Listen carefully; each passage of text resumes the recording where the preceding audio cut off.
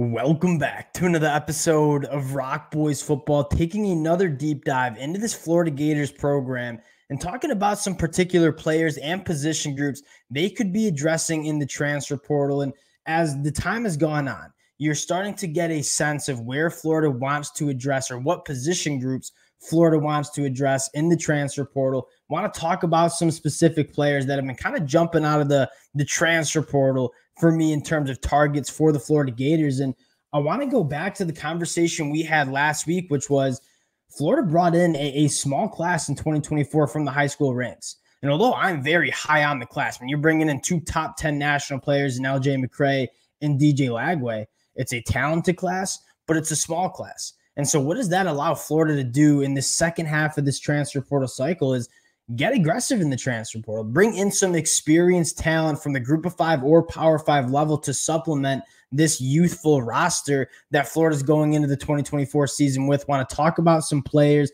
that I am keeping my eye on for the Florida Gators. Before we get into it, just want to say thank you to you guys. A shout out to the Florida fans. This has been a program that has been a blast talking about on the recruiting trail in the transfer portal. You guys have shown a ton of support to the boys. Can't thank you guys enough. If y'all do enjoy the content, consider subscribing to the channel. More importantly, would love to hear from you guys in the comment sections on players, position groups you guys think the Florida Gators should be targeting in the transfer portal. And without further ado, let's get into this one. And I want to start with a name just hit the transfer portal this morning. And this is going to be immediately one of the better players that's available on that defensive line in the transfer portal, and that's Nick Skirton coming over from Purdue. You take a look at the numbers. I mean, 8.5 sacks, over 10 tackles for a loss in 2023. This is a guy that was one of the premier defensive linemen in the Big Ten in that 2023 season. He was a team captain, but most importantly, we'll get into what he brings to the table. The number one thing I'm focusing on is the versatility. And this is something we've talked about a lot for the Florida Gators the last couple of weeks in terms of having defensive linemen that can kind of move all over that front. Austin Armstrong, one of the things that he wants to do is give a lot of different looks, a lot of different personnel packages in that front seven. And a guy like Nick Skirton kind of allows you to do that because you can play him at the three tech. He's 6'4", 280. You can play him as an edge rusher because he's athletic enough to do so as well. So he gives you that versatility.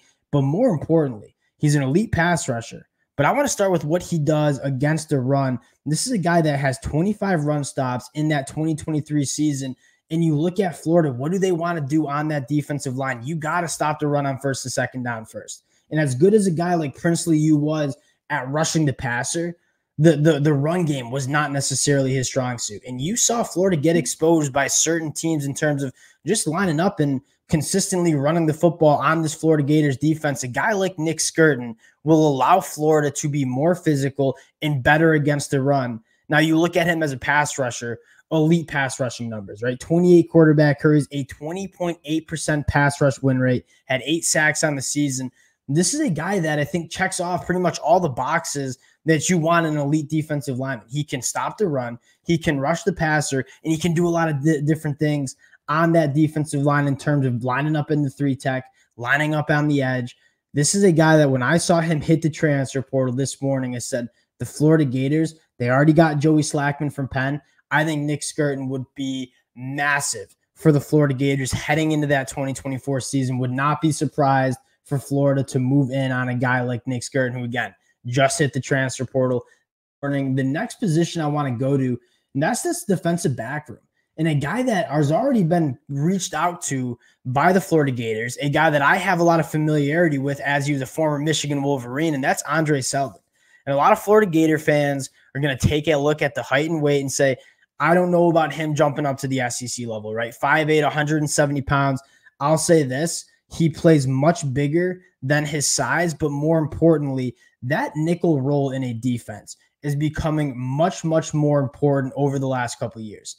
And I get a lot of teams want to grab those big boundary cornerbacks like a Triquez Bridges who's coming over from Oregon to the Florida Gators. A guy like Andre Seldon comes in at that nickel role, and he is an elite cornerback in terms of coverage, especially playing in that nickel role.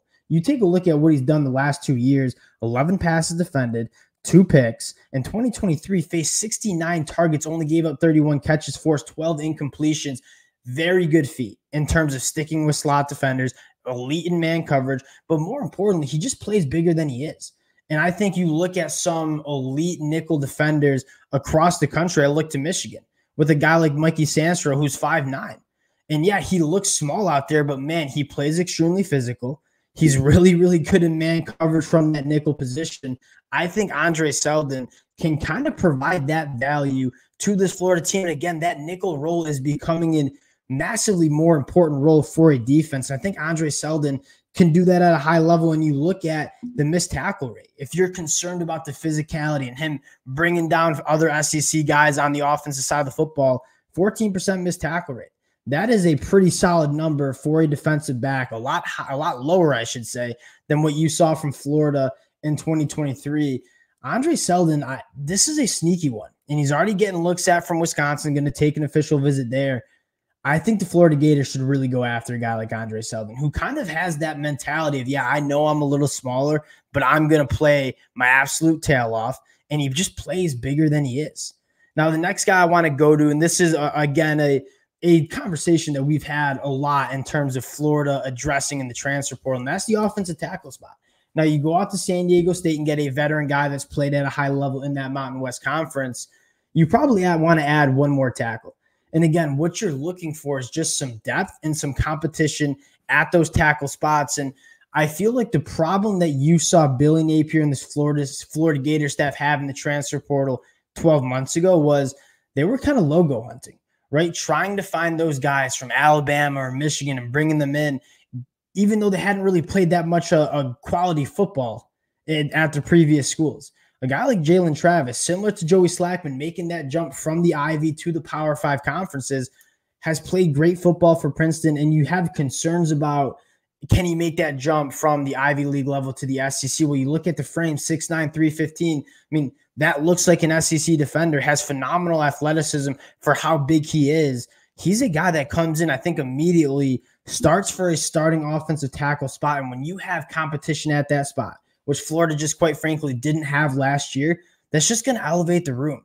And a guy like Jalen Travis, who's played a ton of football at the Ivy League level, you feel good about adding him to that offensive tackle room and kind of stimulating some really good competition within that offensive tackle room. The last guy I want to talk about here, Tyree Walker, coming from Oklahoma. Now, this is an interesting conversation, and I would like to hear the Florida Gator fans' kind of thoughts on this one.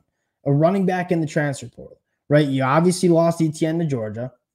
Montrell Johnson hasn't made up his mind yet. I would be surprised if he leaves. I think he's going to come back for another year, but you look at that running back room, a running back room that Billy Napier wants to have depth in, right? You have Trayon Webb, who I think played solid as a true freshman. You have a guy in Kyan Daniels who's coming in that 2024 class, who I think is an absolute dog from the state of Mississippi.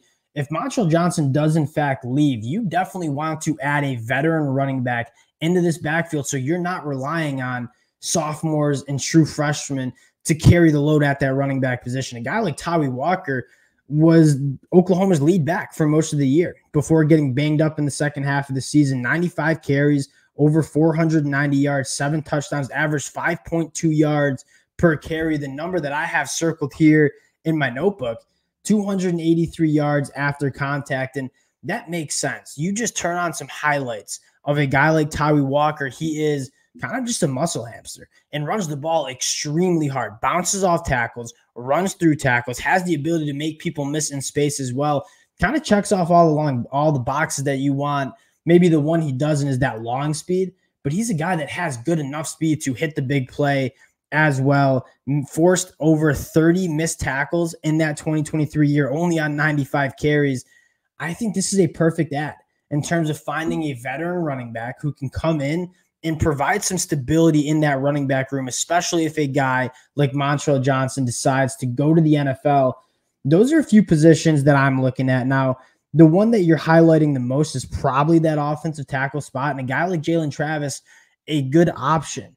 But that kind of highlights it's hard to find offensive linemen in the transfer portal. I think Jalen Travis would certainly be that guy at the running back spot. There are plenty of good ones. I think Tyree Walker is probably my favorite that's left available And then you look at a guy on that defensive line and Nick Skirton. There are players that can elevate this Florida team heading into 2024. And going back to Florida, signing a smaller class in 2024 out of high school, they got some numbers to play with. They got the ability to be aggressive in the transfer portal, where a lot of other Power 5 programs are trying to figure out their numbers.